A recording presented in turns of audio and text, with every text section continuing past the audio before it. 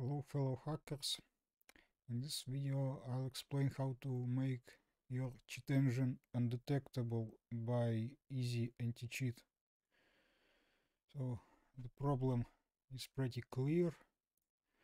Our driver gets detected. So let's start from where we left off.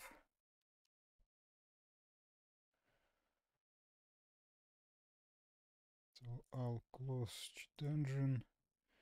Also I need to unload driver.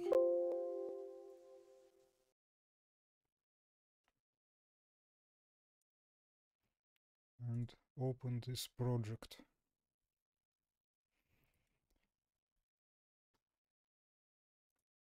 So what's important is that you will choose release without signature and platform x64.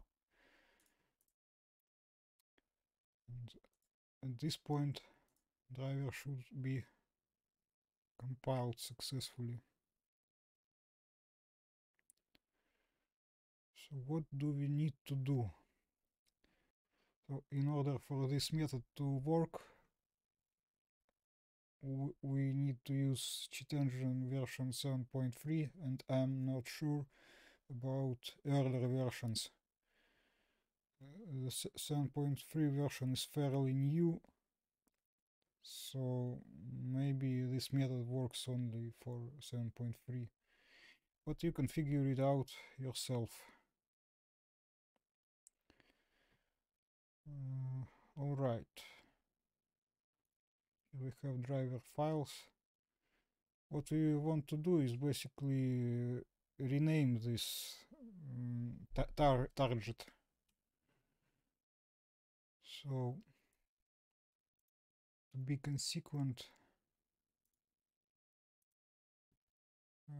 let's open project properties and target name.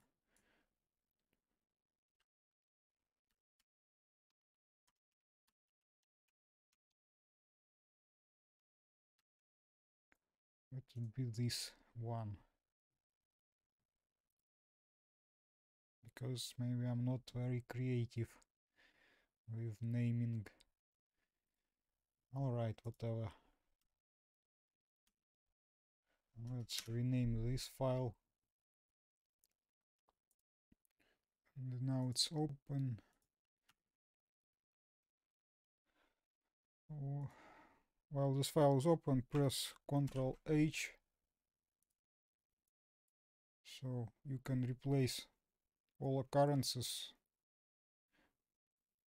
and occurrence is dbk 64, and replace it with your name of driver. In my case, this is this one. So as you can see, there is no more occurrences of dbk64, and there is left manufacturer name, cheat engine, but that's alright. Let it be this one. It doesn't matter at all. Rebuild, and it's compiled. And what we have here is this in file and sys file and ser file. So the driver has different name now, and cheat engine won't load this driver by default. Yes, and by the way, we need to delete these files just in case.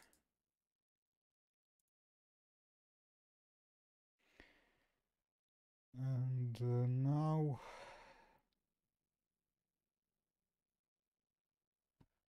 yes, we need to add one more file.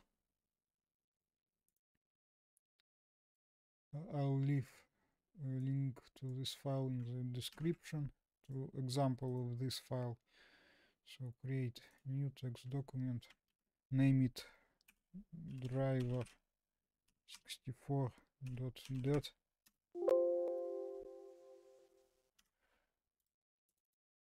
and paste this and replace it with the name of your driver.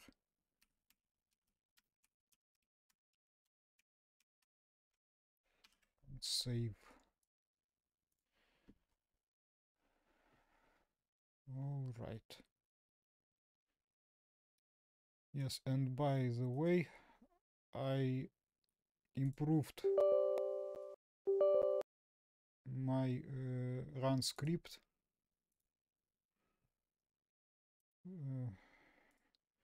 Like this. I'll leave link in the description too. So it now can be started just by clicking. It's not necessary to run it from command line.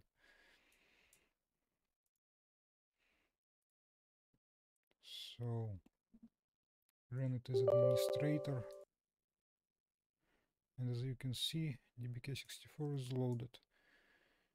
This is now our driver. So I think I can close this and run some easy anti-cheat protected game. And as you can see, driver wasn't detected.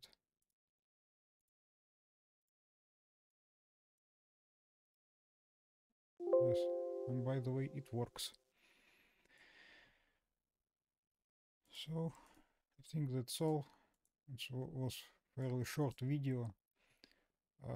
I spent a lot of time by figuring out that this way would work, and I don't think well, I'll figure out if it works for earlier versions of DBK64. As far as I remember, it didn't work because I needed to modify source code a little bit. But nevertheless, this method works, and it's not necessary to do anything else for now. So yeah, I guess that's it. Thank you for watching.